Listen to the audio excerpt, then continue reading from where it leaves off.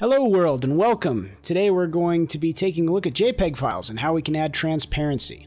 So the first thing you're going to need is a little application I'm going to be using called paint.net.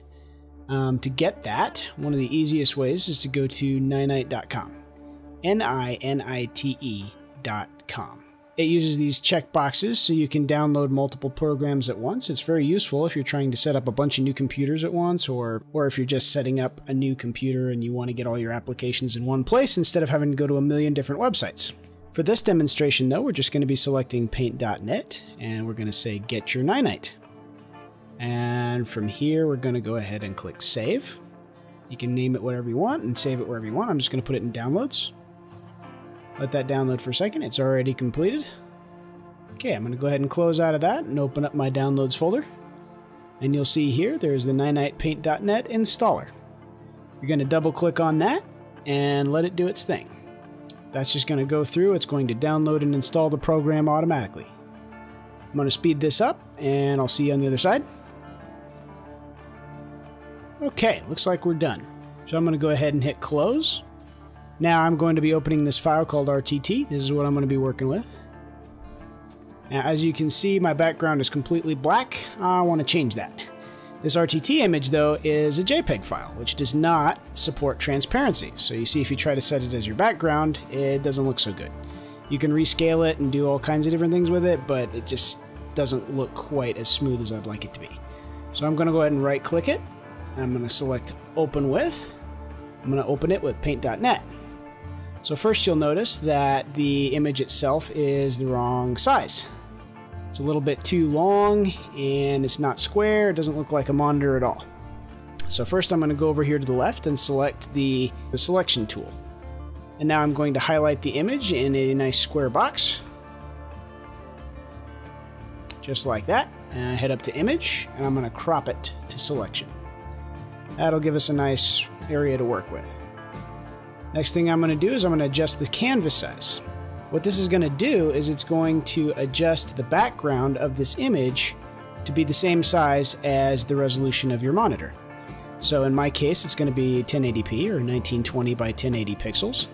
You can look online to see what the resolution of your monitor is. And while you're at it, make sure that this little checkbox, maintain aspect ratio, is disabled, otherwise it will not fit just right. So as you can see, now the canvas is about the right size of what we want, but the logo is in the wrong place. So what I'm going to do here is I'm going to go over to the top and I'm going to select rulers. And I'm going to select my image again. Now I'm going to get my Move Selected Pixels tool, which is this little blue arrow here.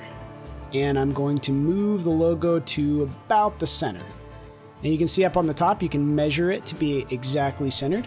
I'm not going to do it perfectly, I'm just going to eyeball it this time, just for the sake of the video.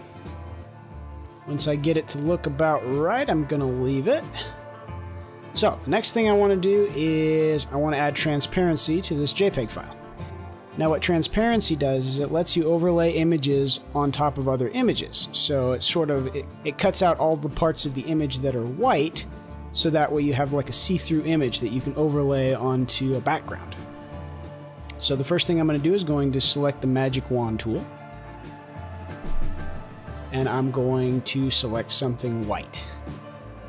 Alright, now as you can see, it selected quite a bit of the image. That checker box over here on the left means that it is already transparent in that area, but as you can see, the rest of the JPEG image, all of the white is not transparent yet. So after I've selected everything with my magic tool, now I'm going to look at the pixels and see if it selected everything pretty well.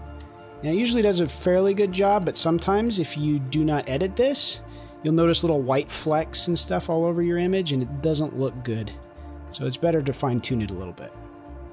So what I'm going to do is I'm going to hold down Control on your keyboard and I'm going to roll the mouse wheel forward to zoom in until I get a good look at the pixels of this image. Now as you can see, there's some of the gray there that's just a little off-white that is not selected in this. And that means that when you delete the white in the background, there is going to be some white little pixels there that'll look bad on your image. So I'm going to adjust the tolerance up here on the top, and that will allow me to select more of the image. I think about 90% is about right because it's over into the black. Now if you go a little too high, like I think I may have done here, it'll cut out a little bit of the black too, and it'll make the image look a little pixely. So you might want to tone it down just a little bit less than I did, but it's not going to notice that much in this image. You're not going to notice it that much. It's sort of a fine balance. You can play with it a little bit. So once I get my selection, I'm going to hold Control and zoom out with the mouse wheel. Now you'll notice that all of the image is selected, including the checkerboard area, the blank area. So now what you can do is you can either paint the whole thing with the paint bucket tool, or what I'm going to do is I'm going to select the eraser tool and just erase the background. And that'll make everything transparent. So I'm going to set the hardness to 100%, get my brush size big, and I'm just going to delete that whole background there. And that's how you can get rid of a white background on a JPEG file. Now what I'm going to do is I'm going to play a little bit more, and I'm going to build a little gradient here so I can make a nice background. I'm going to make it gray and black. Click right here in the middle and drag, and it'll create me a nice little gradient. I'm going to just click off here, and there you go. That's going to be my background. Now I'm going to go to File and hit Save As. And I'm going to select PNG because that kind of file supports transparency. You can save it as other types of files as well, like a TIFF image if you want it to be lossless, so none of the quality is diminished, or there's other options as well, but I'm not going to go into that today. PNG will serve my purposes just fine. And I'm going to click Save. I'm going to leave everything on auto and hit Save. Minimize this real quick, and I'm going to go to my PNG file. You can see right there. I'm going to right click it, and I'm going to set it as desktop background. And there you have it. It's perfect. Fits where I want it to, and it looks professional. Now before we end the video, I'm going to go back to my image here, and I'm going to show you how to remove white backgrounds from within the middle of the image. The same way as before, all you have to do is grab your magic wand, select the white part. If you want to select more than one point, you can hold Control, and I can select the insides of these letters as well. And now whenever I run my eraser over it, it'll delete only that section.